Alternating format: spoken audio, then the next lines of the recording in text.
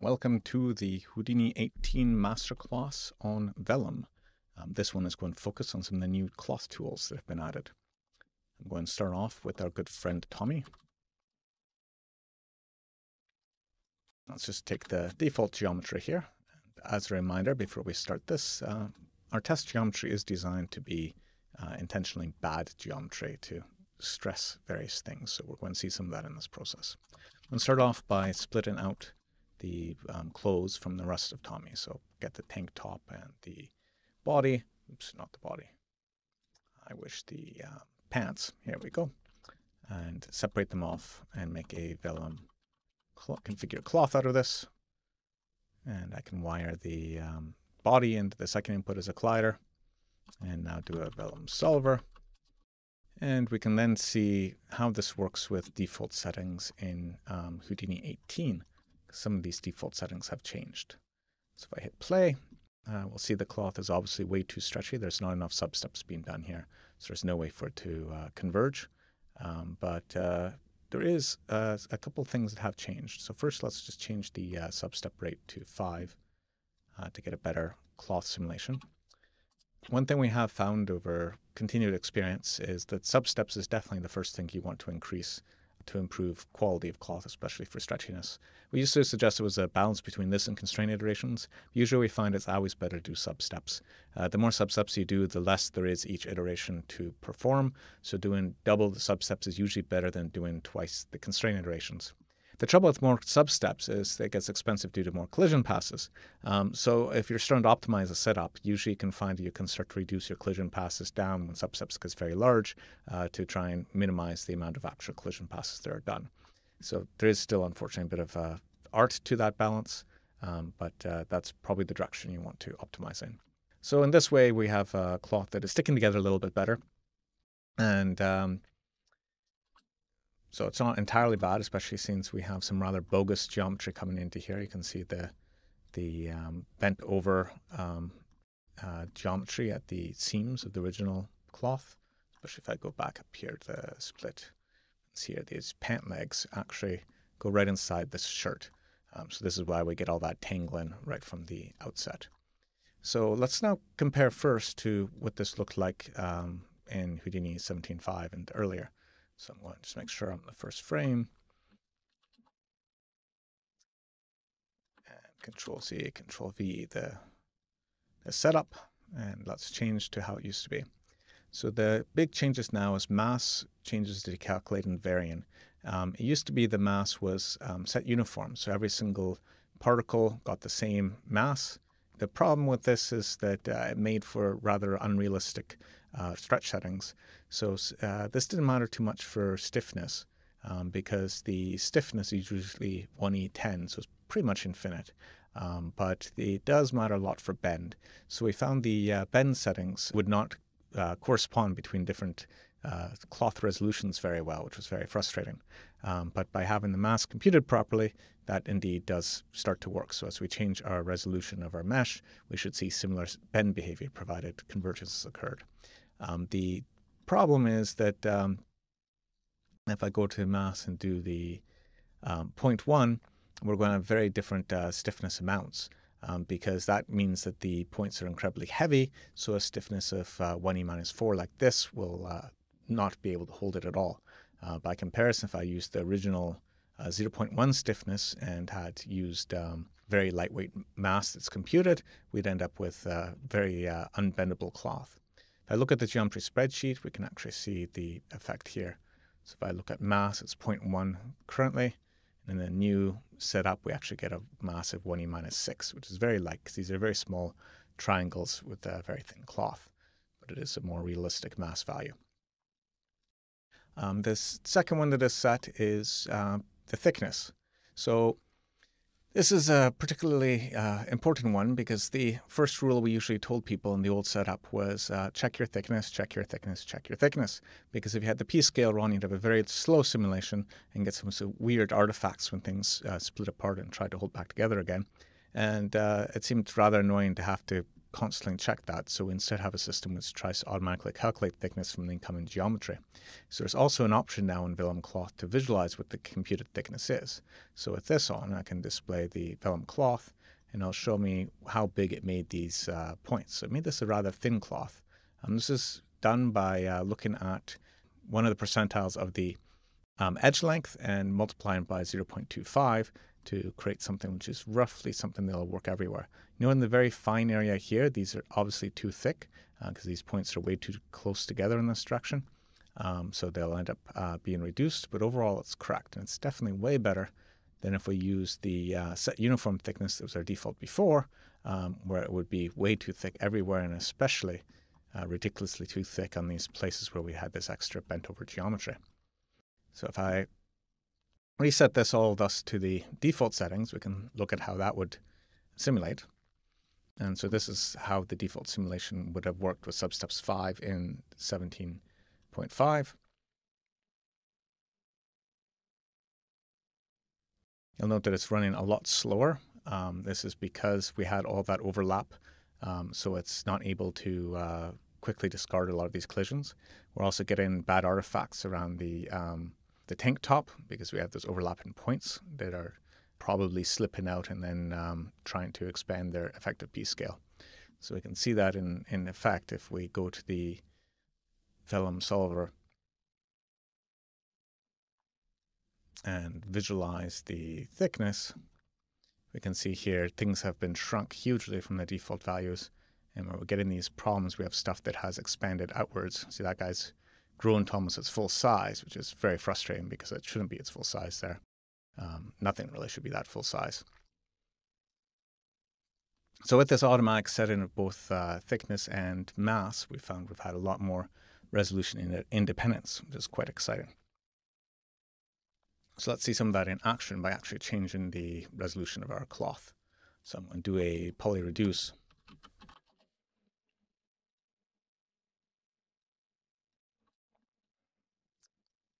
If we look at the poly reduction, let's cut this to 25%. And we notice at first it's kind of a yucky mesh, especially for cloth simulations. This is because poly reduce tries to optimize for flat areas. So it sees it'll happily make long, skinny triangles like along here to get the fewest number of triangles with the best results. But with cloth, we don't know how the cloth's going to bend. So it's important to have a more uniform cloth triangle size. Another option for this, of course, is the remesh swap. You can change equalize edges, push this up to 0.1, and then we'll get a much more sane mesh for the purpose of simulation. The other interesting thing to look at here is the UV seams. There is the automatic vertex seams set. If I change that to 0, we'll start to see bad seams show up along like the crotch here where the two UV attributes are going to be fighting each other. More obvious probably in the UV viewport where you can see that bad edges. Whereas if I put in a value of 1, we now have straight UV seams and we don't leave the original UV space. So given the poly reduced cloth, I can send that in, and now I don't have to change anything else. I'll have the same general behavior, except it'll be now done with a low resolution cloth, and so run a lot faster, but the bend settings will be the same as if I'd converged with the high resolution cloth. Let's also change the resolution of the base mesh. So I'm going to cut this one also to 25%.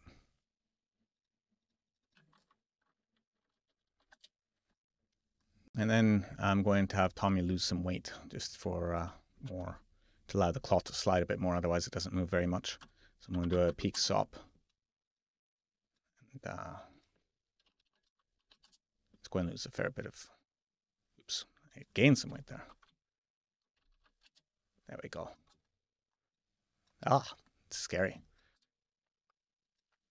So now with the lightweight Tommy,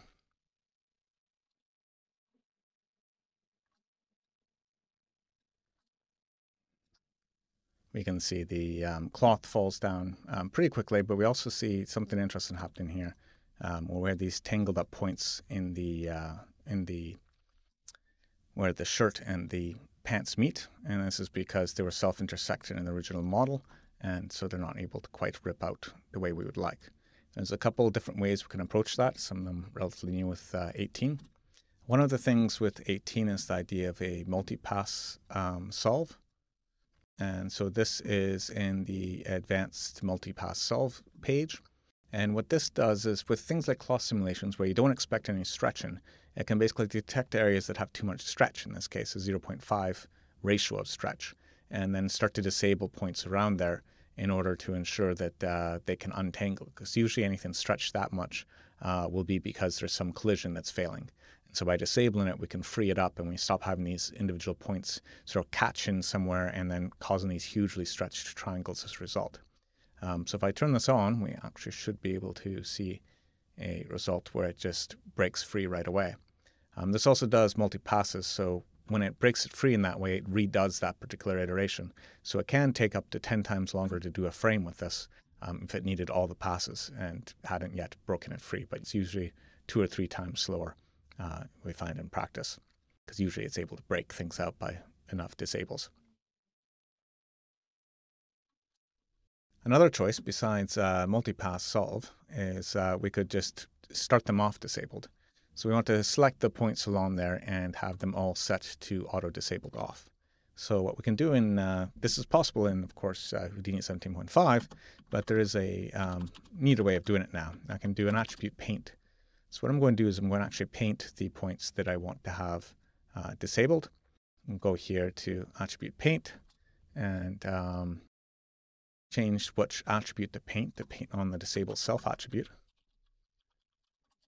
and make the attribute type an integer type. And now I can go into the paint state, shrink my box down a bit and change my color to 2. And I'll be painting disable value of 2. Oops, for some reason reset there. Okay, there we go. And now I'm just going to paint around this waist section. Okay, I don't know why those got set. Just disable, disable, disable. There we go. And I think that got everything. So we set this workaround in the later, if you're on the gold release. After that, we do not need the workaround. And the result is I can go down to my Vellum solver and look at the failed self-collisions, and we can see we've started off with these already flagged as failed self-collisions. And if I go to the geometry spreadsheet, we will see that the disable self was set to 2, which is the flag, meaning that these are not just disabled, but they should auto re-enable as soon as they're not tangled. So the solver will start turning these off as soon as we start the simulation, and did that too quickly to see, so I'll go frame at a time. You can see here it started turning them all off as soon as they're free, and thus we have no tangling whatsoever. And what's nice, if the pants and t-shirt now recontact each other, they will collide properly as we expect. Now we don't have to restrict ourselves to this resolution. So having done this at this particular resolution, we can go off and turn off the poly reduction. And of course, at this point, if we look at the attribute paint, we're going to have a bunch of randomized points painted because the point numbers don't correspond at all. But attribute paint has the ability to recache. So I can recache the strokes, and then it will reapply those strokes in the high-res geometry. So now I've selected it in the high-res and applied the disable self. And so if I go down to the Vellum solver,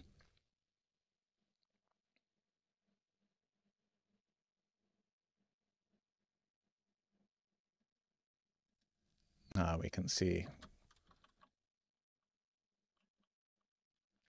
again, it quickly disables them all, and we end up with expected behavior.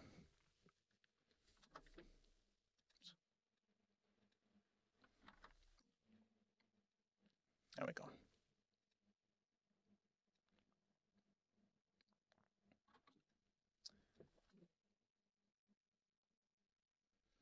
Yet another way we can handle this is not by using attribute paint, but we can go and set collision groups. So in Houdini 18, we have the idea of not just disabling self-collisions or disabling external collisions at a point level, but points can also disable whether or not they collide with any other point. This uses the collision ignore attribute, which was already being used to collide with SDFs, but now can be used to collide with other points in the geometry. So to show this into effect, I'm going to first start off with a attribute wrangle just to set up the collision ignore attribute.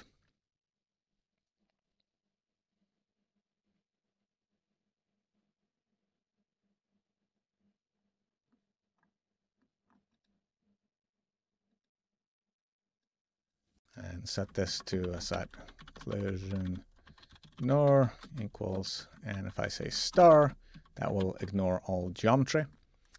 So if I now run this, we should see it.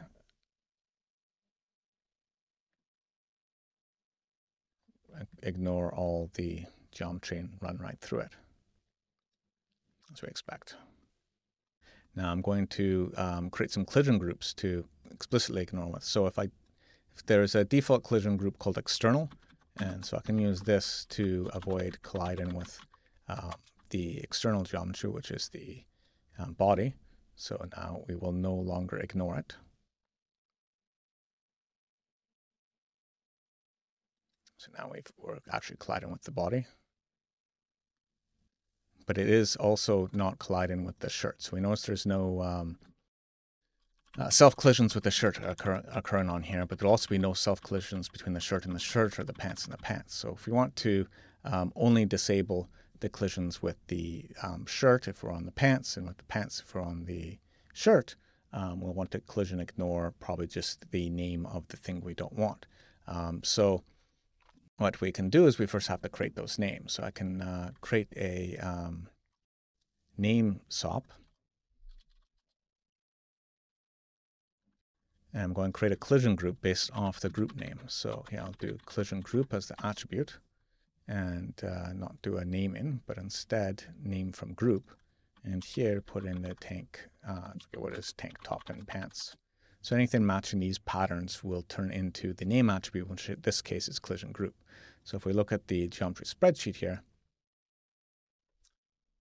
the name has in the geometry spreadsheet at the point level, at the primitive level, sorry, set the collision group to match the collision group that we've specified in the group. So I now want to attribute promote that to make it a point attribute.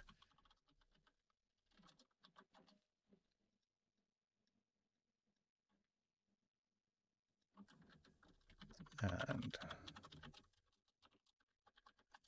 promote this from primitive to point. And then if I middle click, I should see that we now have a collision group point attribute. And we have a collision ignore point attribute. So the collision ignore can point to the collision group, just like we could have a star here. So the star would match both of the collision values and thus do what we expect. So if I instead change this to, for example, tank top, I think it's this. Let me just check I've got the right spelling there. Point is tank underscore top, no, tank, no underscore. This, I can now set the t-shirt, the pants, to ignore the tank top. And do another collision ignore. And here I can set the tank top to ignore the pants. And now I'll have the tank top and the pants not colliding. But they will collide with themselves, they will collide with the external geometry, and they will collide with any other vellum geometry we want to add to the scene.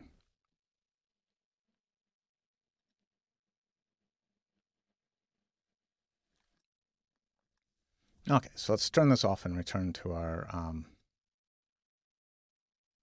broken system where it will catch on the edges.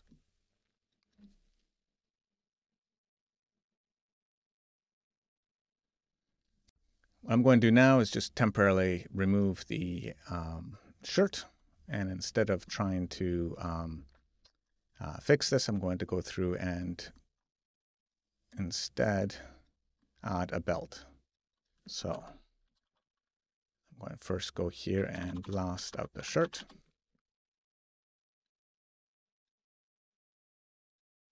So we have just the pants, which are going to fall off.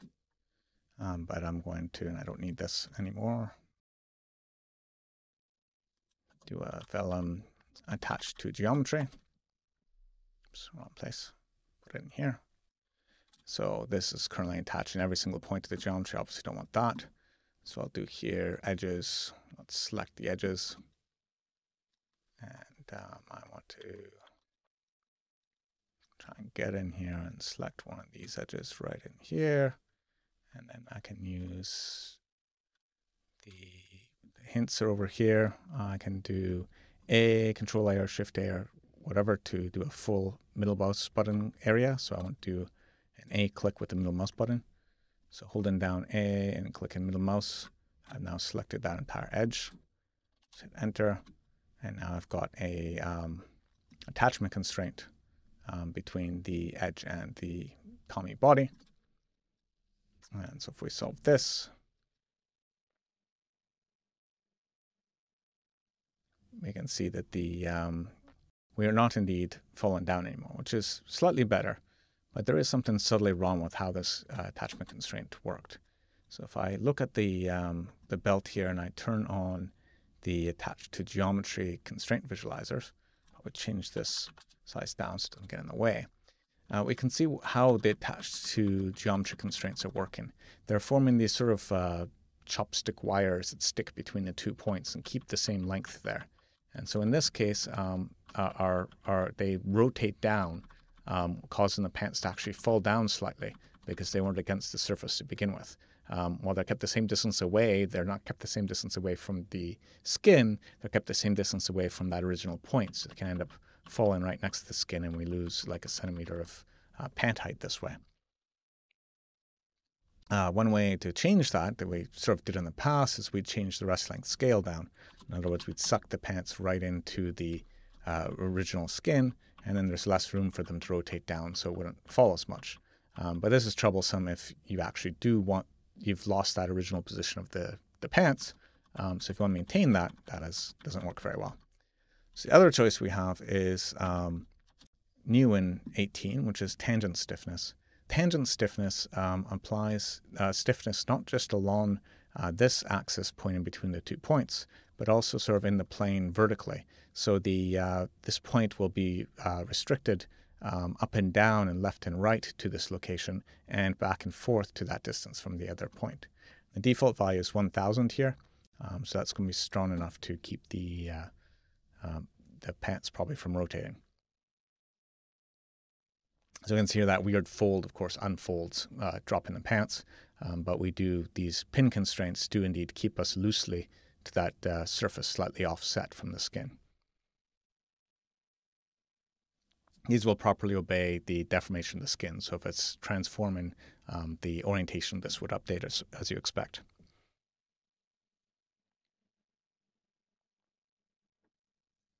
Another type of constraint added in 18 is similar to this. It's an attachment constraint, but it involves pinning. So I'm going to just go back and, fortunately, I selected those points non-procedurally.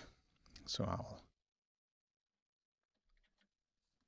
eliminate that. Instead, I'm going to blast out and keep only the delete the pants. Don't delete the tank top. I'm going to add a pocket to Tommy's shirt here. Start off with a planar patch. So here's my planar patch, and just visualize. Oh, there it is. Okay, move this up. Let's change the size down considerably.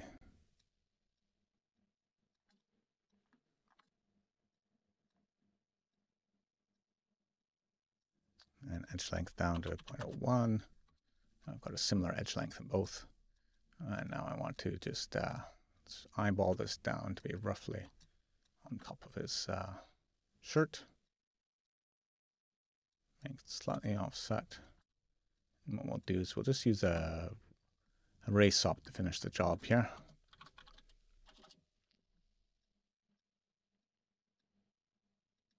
So I'll send along normals and reverse the rays. There we go. Now it's against the surface. Add a little bit of lift. Just pull it off the surface. And we also want to have names for these 4 seams.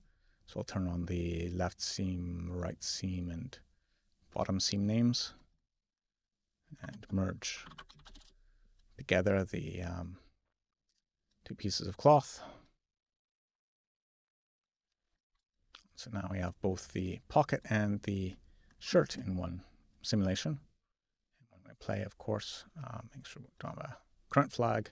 We can see that the pocket, of course, falls right off because we've not attached it. So I have to do a vellum constraints. This adds a generic constraint type. I can go in the generic constraint type and change the type to pin, not stitch points, not pin points. And then I want to pick what I pin from and what I pin to. So I go from points and I grab the 3 point groups, the left and the right.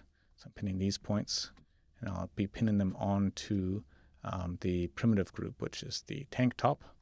So now we see we're attaching them directly like that.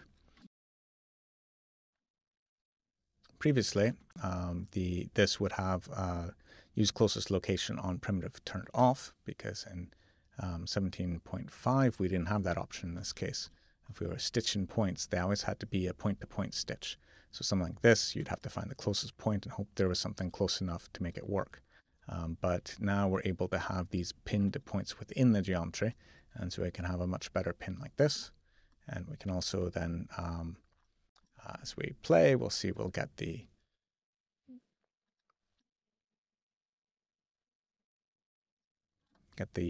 patch of cloth properly stuck onto the surface. Now the one trouble you notice here, of course, is there's a gap between the two. In this case, it's because we have, if we try and stitch points, we can see we actually have a non-zero rest length. And so just like the tangent stiffness before, you see they rotate downwards to reflect whatever distances they're allowed to have. For this case, I'd probably want to change my rest length scale down in order to have it reduced.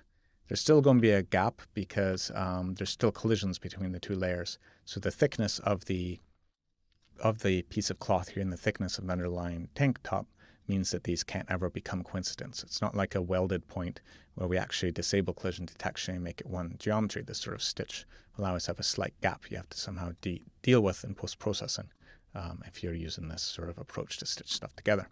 But certainly nice that we can have it arbitrarily positioned. This becomes more obvious if we change the resolution of our underlying t-shirt. So if I turn the poly reduce back on,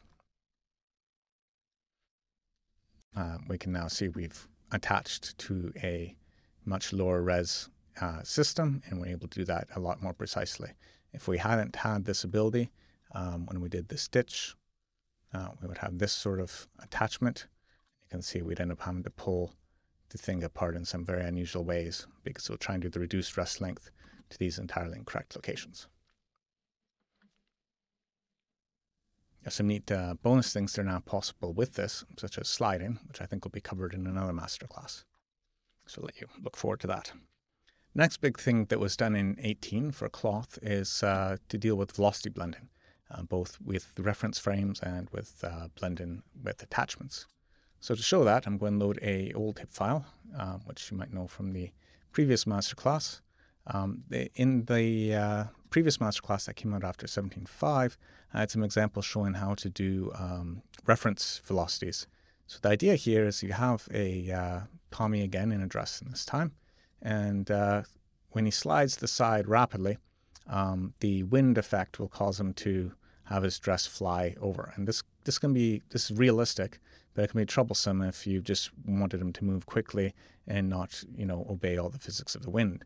So one of the solutions was to have an expression in your wind field which counteracts that. So basically speed up the wind to correspond with Tommy's local motion. So you can do this with this point velocity extract X form approach. But with Houdini 18, we don't want to force you to do all that work. So we have a new system that builds that all in for free and also has some additional functionality. So first of all, let's just look at these ones. So this is with zero wind. So the wind is always in the zero space. In matched wind, we put the wind in the reference space of Tommy. So you can see it doesn't lag nearly so much. And what we can do now is we can add what's called a vellum reference frame. What this does is it takes the third input and basically attaches an interest to that third input that will cancel out the behavior of the third input. The default parameters, I'll just reset to those, are for substeps 1, velocity compensation 0.5, and drag compensation 0.5. So go over what those do. So if we look here at the zero wind behavior, the first thing to note is we're currently using substeps of 3, and this is what needs to tie with the number of substeps in here.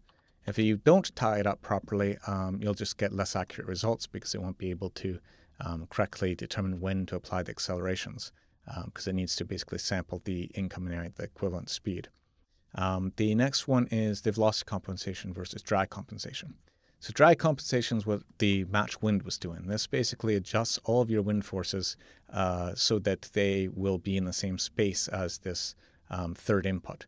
So a value of 0 means not to do any adjustment, 1 means to fully change in that space, and 0.5 means to apply half of it. So let's just do that one alone and see what that looks like with the simulation.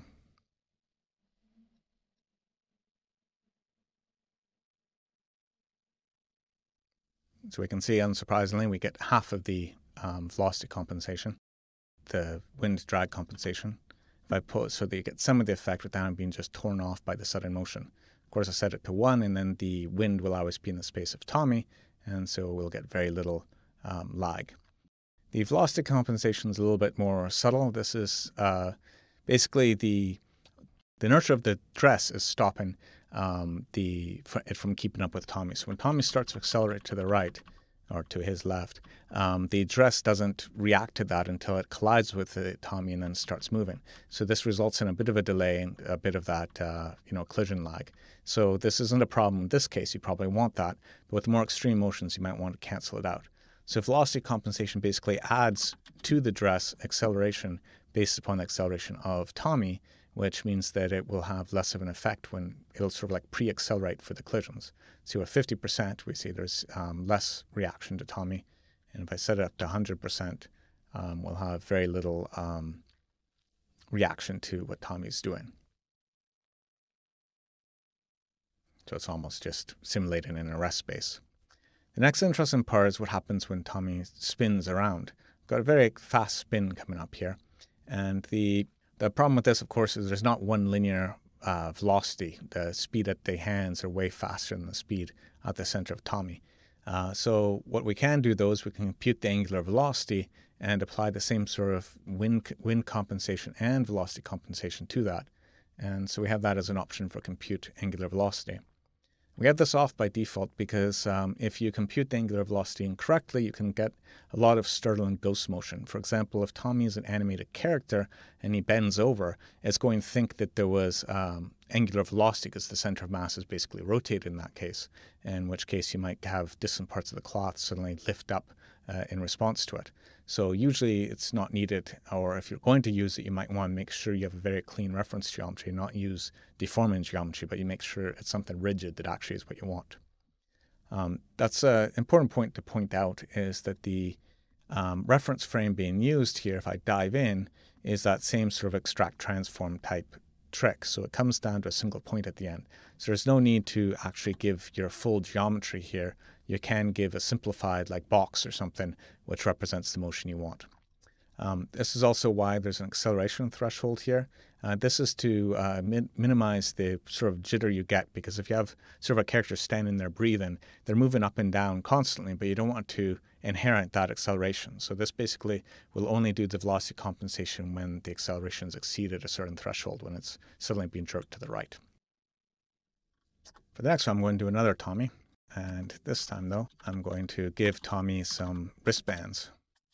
So let's see how this works out. First, I need to select some wristbands. I'm going to just turn his skin into wristbands. Kind of a gross concept there, but it's the easiest way to make some ad hoc wristbands. I'm using Group by Lasso, a new SOP in 18.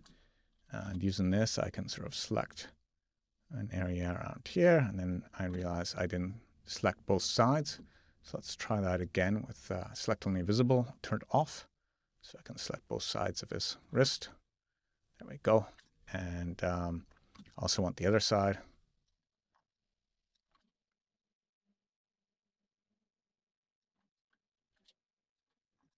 And let's blast out that group. Delete non-selected, and let's peek it slightly. And let's definitely change this look, make it a different color so we're not seeing a piece of skin, because that would be rather disgusting, I think. And now let's turn this into some vellum cloth. And I'll bring in the original Tommy as our collision geometry. I don't know why I didn't get the Tommy here. Foolish mind failure on my part. I was wondering why I was not seeing the Tommy as collision geometry, but what I'm seeing as guide geometry in a vellum cloth is, of course, the constraint setup of the vellum cloth. I need to do a vellum solver for the collision geometry to show up. So there we go. We have, this is a relatively boring simulation because it's just going to slide down his hands a little bit. And there we go. So I'm now going to make Tommy flex and do some cool dance moves. Not very good dance moves because I'm not a very good animator. I'm going to do that using actually the bend sop. So first I'm going to go in here and I'm going to first select again with group lasso just his left and right arms. So I've got something to do. So this will be the left arm.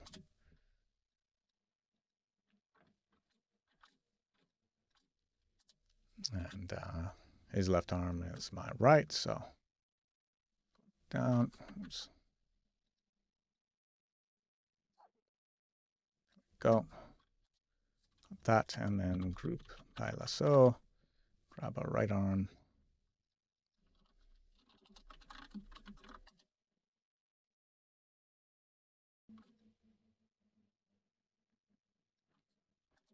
And so now we have left and right, and now I can go and do a bend sop. What I want to do is bend his left arm here at the elbow. So enter the bend state. And the bend state here has a set capture region option. So first, I guess I'll restrict it to only bending the left arm. Let's see if I got the correct arm there. No underscore.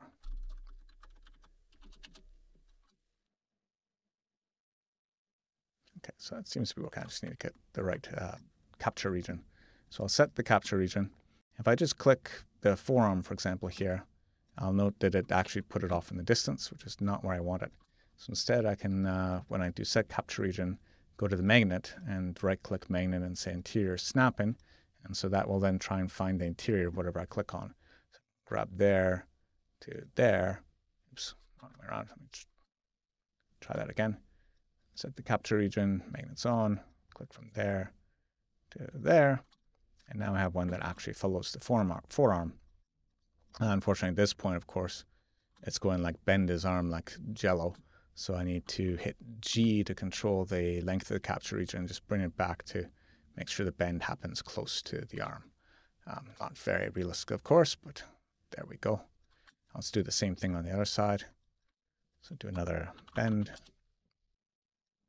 And this one I will set to the right arm.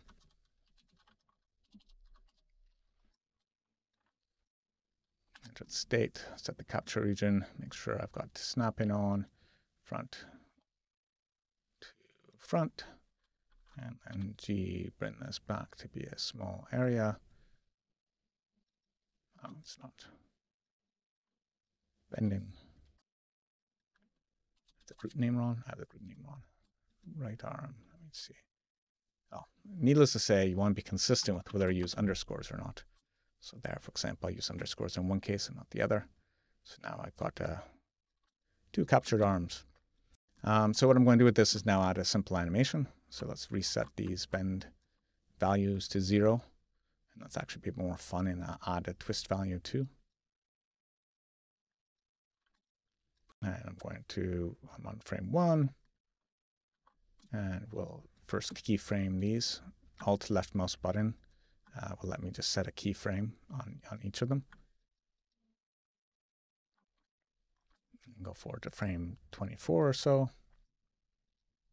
And now let's bend this arm up and rotate his hand a bit. There we go. hit K, we'll key the active parameters and the pending keys, that is. So again, I can go here and rotate them around. Okay. And now let's do something faster at like 48 frames in. That's a crazy motion. Unbend it, but then I'll just fly it upwards at 50. This is just to give some ridiculous motion to this particular bracelet.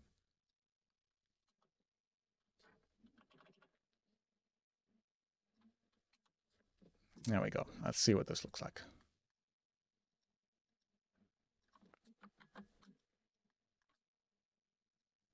And see the bracelets follow up. And then this one goes down slowly, and then it'll fly right up very fast. You can see a lot of motion there.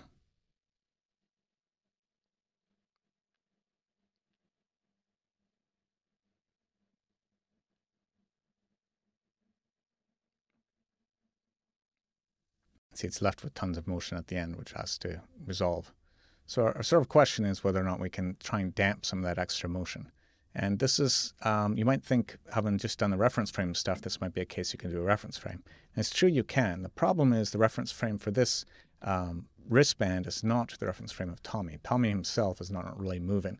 It's just his arm that's moving. So it is possible, because the reference frame can be changed on a per point basis, that these particular points of the cloth could have a reference frame on some extracted proxy geometry where you delete out this hand and use that as your reference frame.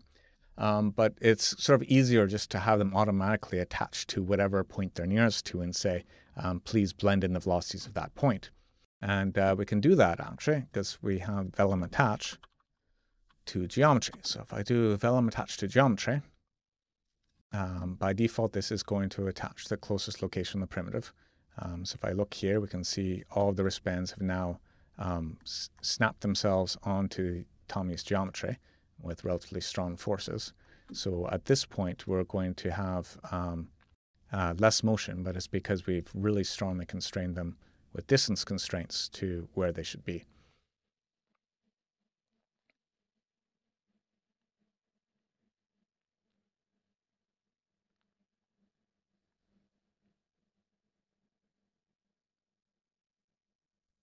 But we might not want them like locked in place like that. We want some motion of the wristband to ride up and down the arm, but we also want to dampen its velocity relative to the surface of that arm. So we can do that with the attachment constraints. There's a new option for the velocity blend.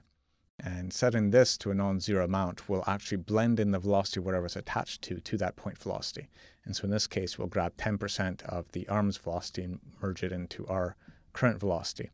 And if we do that, we immediately get a red flag. That's because it cannot auto-compute the velocity of the target geometry. You need to actually have a velocity attribute present. And so we can do that easily. We just have to do a point velocity SOP. And the point velocity SOP will then allow us to run forward. And now this will be inheriting the velocity of the nearby points. So we'll start to be able to actually anticipate the motion. So collisions will be doing a lot less in this case, and there'll be less overshoot and less need for the cloth to react. But it's still able to move freely on that surface. So it's not pinned. Well, actually, that's a bit of a lie. Right now it is pinned because I did not change the stiffness. The stiffness was left at the default. But I can change it to 0, and now we are only using the velocity blend-in, so we can see actually the wristband flop around a bit and can rest there, but it's still able to anticipate, so it shouldn't have as much of an effect.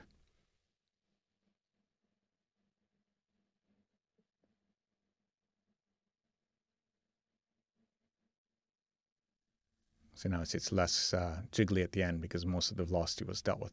Let's push that up to a full 1 velocity blend for completeness sake.